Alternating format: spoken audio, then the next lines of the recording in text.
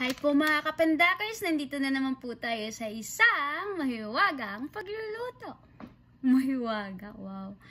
So recently po, nagsuscroll lang po ako sa channel ni Inday Gamay.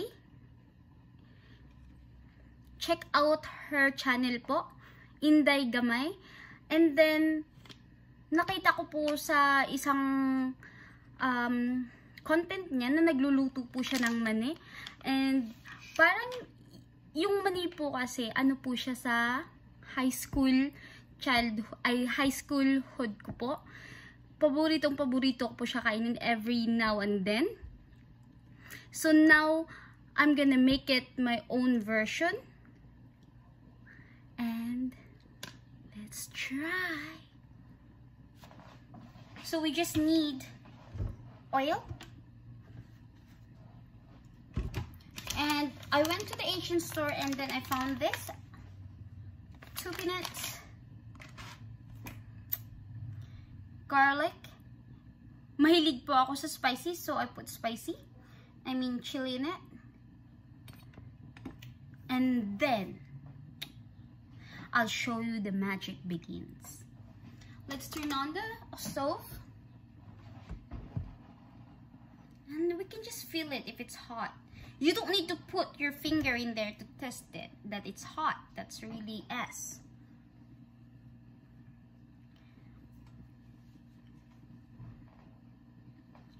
So, kumusta naman po kayo, mga kapandakz?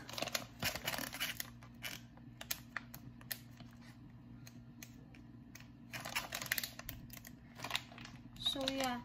And then, while I'm doing my mani, I'm drinking an organic turmeric tea. Natutunan ko po din to kay Ate Charing.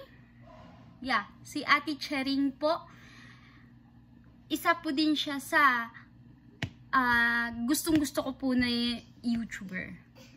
Kasi napakatotoo niya pong tao. Check her channel po, Ate Charing sa Korea. Oh, you're awake. Hi. Okay, because Mama's cooking. Okay. Now it's hot po. Then let's put oil. Lots of oil.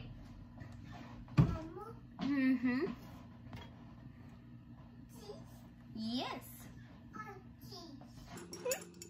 Cheese. Sabi ni Ate Charing, napaka-healthy ng turmeric. Lalo na po sa nangyayari sa mundo natin, sa pandemic.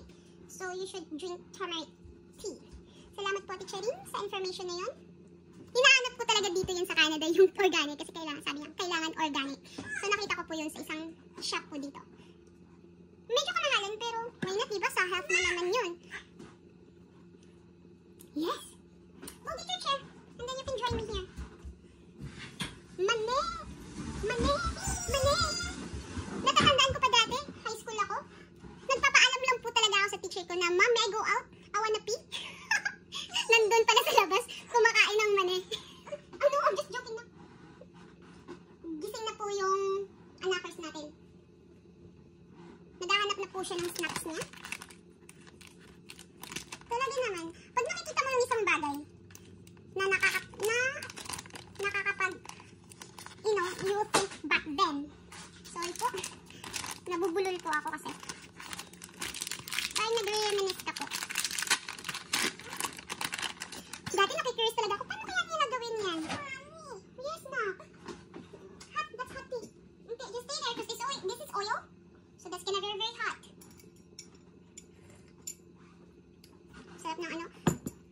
Nilagyan ko po yun ng lemon and honey yung turmeric tea ko kasi pag turmeric tea lang po talaga yung iinumin as in pure na turmeric, hindi mo po siya ma-appreciate po.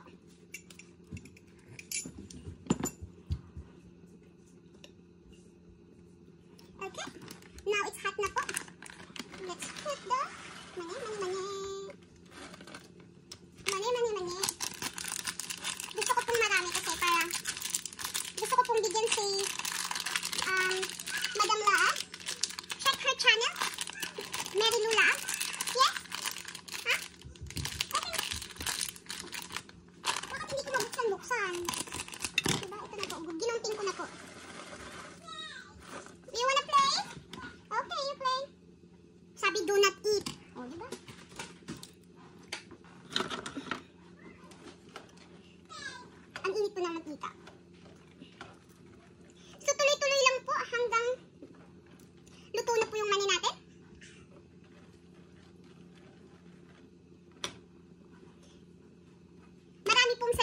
gamay sa mani.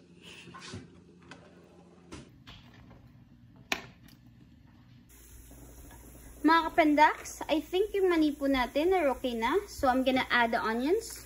I mean the garlic, I'm sorry. I was mistaken. It's garlic. Pangpabango po. Yan po. Pangpabango ng mani. Amoy na amoy ko na po yung ano. Grabe, parang nasa ano po ako. Gilid ng kalsada. Nasa manihan po. Tapos, let's turn it off. And then,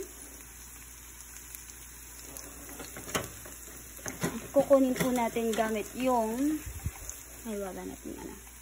Ito na po mga kapandakz. Transfer natin dito.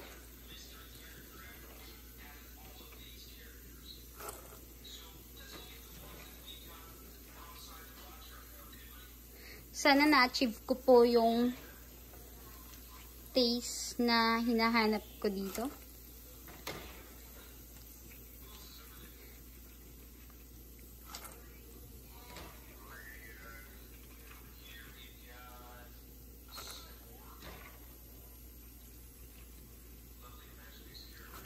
May nagbebenta naman po ng mani na ganito, kaya lang po.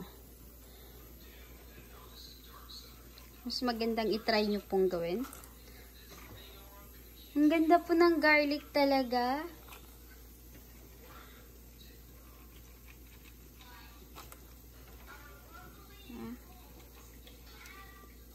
Sa mani lang po. Perfect na perfect. Kung wala kang mga ngat-ngat.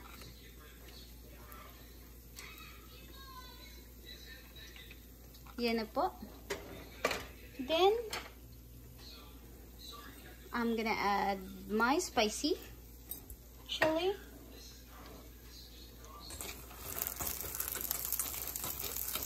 Then mix it, mix it, mix it. Diba? Ang sarap niya.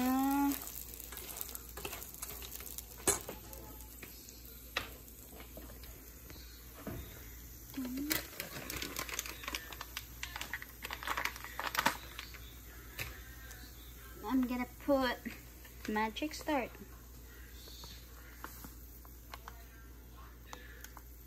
Kunti lang po.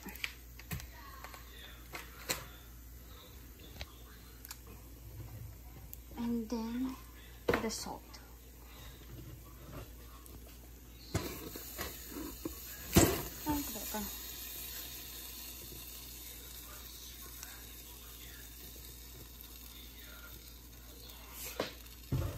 Huwag po masyadong salty. Huwag din masyadong maraming bitchin. So, mix-mix lang po natin. Naamoy ko na po yung garlic at saka yung napaka-spicy na sili or chili. Ito na po yung product natin, mga kapandakz. Mani. Ang bango-bango, mga kapandakz. Ito na po yung finished product natin. Mani. Tikman na po natin. Gusto ko po yung garlic.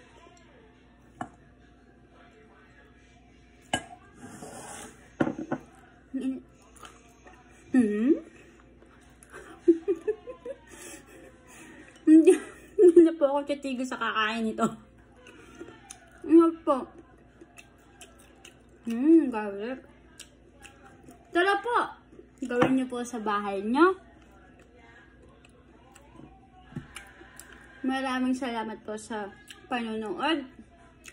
At sana po, wag po kayong magsawa. Be safe po always. You know what to do.